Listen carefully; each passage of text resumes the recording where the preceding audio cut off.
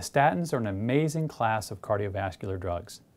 They work by lowering your cholesterol. Specifically, they work by lowering your bad LDL cholesterol. How do they work? They work in your liver by inhibiting an enzyme called HMG-CoA reductase.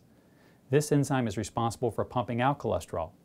By blocking that, your cholesterol levels come down significantly by up to 50 or even 60%. Why is this important?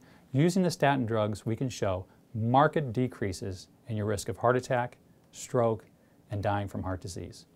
Now, statins aren't perfect, and there are some side effects you certainly should be aware of. No medication is. But their positive effects are overwhelming, and if you're at risk for heart disease or already have heart disease, you probably should be on a statin.